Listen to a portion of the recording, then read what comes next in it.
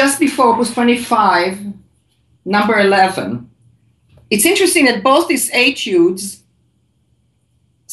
one starts very low and goes all the way up, and the other one starts all the way up and comes all the way down here. So it covers quite a bit of the keyboard.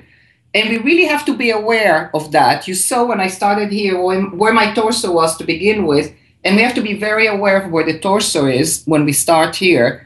If we sit over here and just the arm goes there, it's going to tire very, very quickly. So the role of the torso is not to play the piano, but to be in the right place so that the playing parts can really play at their maximum effect, I would say. So I'm starting right here. Now, one of the things that makes this opening actually not difficult, if you have the rotation in your technique, is that it's all single rotations, like trills, right, left, right, left, right, left, right, left, right, left, right, left. Now, I don't have much time, but I would say fingering is very crucial in everything that we do, and different editions have different fingerings. But the one that I use is, I'll go quickly, and whatever you capture, you do. 5, 2, 4, 1, 4, 2, 3, 1, 4, 2. Notice when I go to the 4, my arm adjusts. It's adjusting on each one, but this is all close by. This has to come in a little bit to get you to the next kind of position.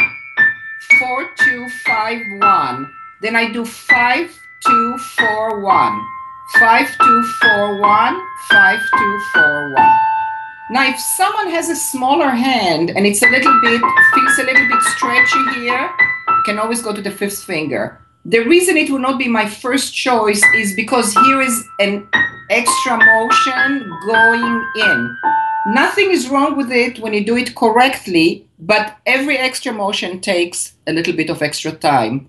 And when we talk about speed, we have to look at what is the best fingering for the least amount of movement. But if it's going to be a stretch, even with rotation, with the 4, you can go to the 5. Now, as we go, by the way, if this tapes well, it will be on my blog. So whatever you're missing, you can go and look, and you will hear. You can slow it down. You'll hear the same words. Now, as I go down,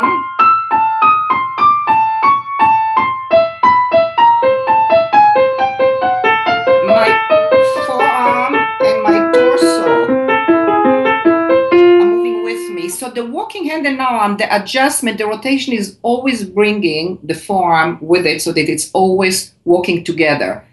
Let me just see if there's anything else that I want to say. Yes, when we get to measure 9, we get into the issue of arpeggios. And this is why we always teach the basic technique, how to go from finger to finger, scale work, arpeggios at the beginning, because this is the basic grammar of technique. And from there, you can expand and go to other issues. But here, one of the complaints when people play arpeggios, is that it feels insecure. And very often, what they do, they disconnect, because if you move with your fingers alone, there's no way to get there but to disconnect. And when you disconnect, when it can be connected, it's going to feel insecure. So those of you who know rotation, it's a single and a single. Now watch what my forearm is doing. The reason I can connect is because the forearm is walking with me. If I stayed here, it would be too big a movement. So as you see, everything has to happen very, very gradually. If I went, my forearm will be in one place. This is why the context and the question at the beginning, why is this not an under, why is it an over, is that, again, we always have to see how quickly can you get to where you're going and be there, be almost there. So the thumb can get right under. It's all single. And this is another situation similar to when you go up with the previous etude. And I was talking how we're going to the right, but the thumb is always turning back in its own direction. Same here, as we go up, you turn back on the thumb. That gives you the motion to get across this leap without missing, if it's done properly. So it's going to look, when you see that, it's going to look like a lot of motion this way. But as you combine it with the in and out, you're coming a little bit out to the 4, and you're getting a little bit higher and coming back to the thumb, down to the thumb. When you have that combination, everything looks very smooth and feels very smooth and very small. And then coming down, some people do it with a 4th finger, in which case you can connect. I prefer 5. Going from 5, I can connect the sound there. Why? Because this feels more in the hand.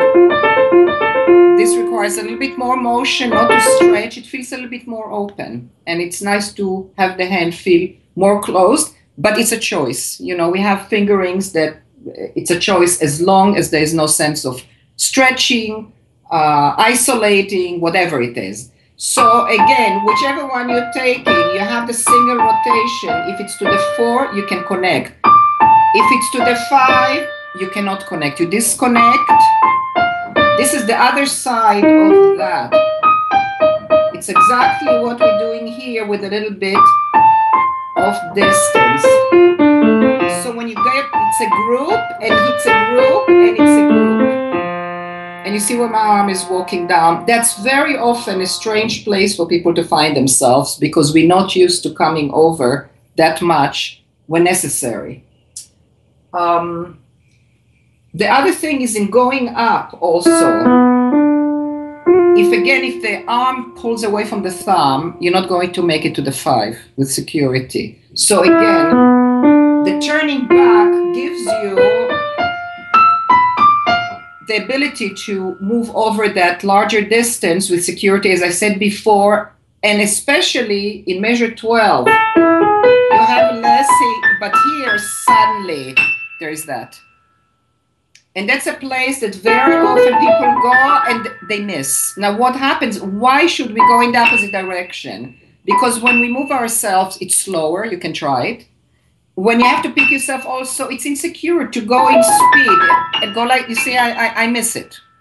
I don't know, there's no sense of where you're going. There's no sense also of something that you can count on that will always get you there. So a lot of what's in technique is counterintuitive and seems at the beginning not to make total sense. If I'm going to the right, why do I go back to the left? But there has to be, if we don't do that, we're stretching.